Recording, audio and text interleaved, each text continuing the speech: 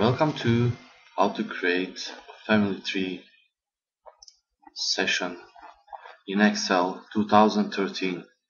So how we can create a family tree in Excel 2013 is basically once we open the application itself, on the first place on the search field we just simply need to tab family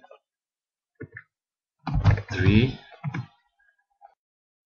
And after that, as you can see, the Excel has its own templates which are appearing as a suggestion based on the situation. What we would like to have, we would basically can choose, for example, the first one is a family tree.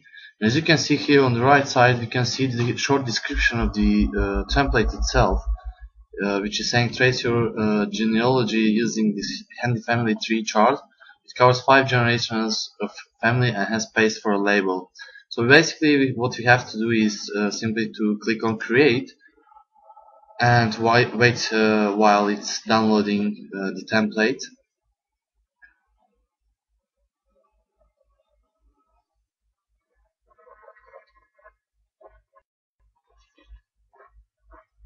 And as you can see, the tree itself it's open in Excel.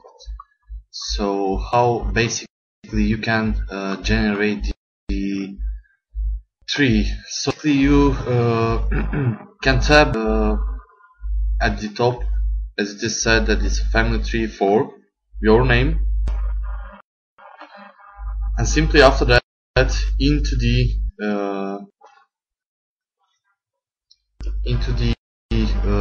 box, basically each area, and basically once you click inside you can type your name.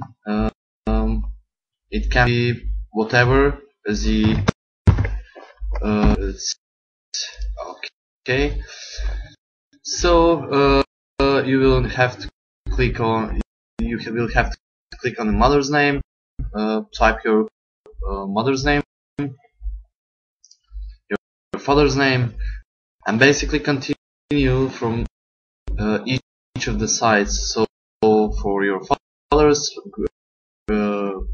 parents, your grandparents, then for your father's grandparents, and for his grandparents names, basically.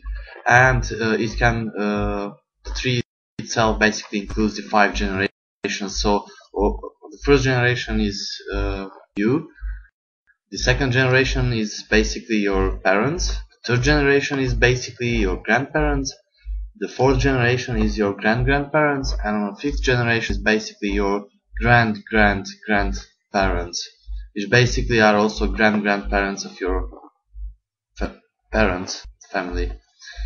So this basically is how you can create a 5 generations family tree, starting with you and ending your grandparents. What you can create basically easily in Excel from already created and saved templates in it. Thank you.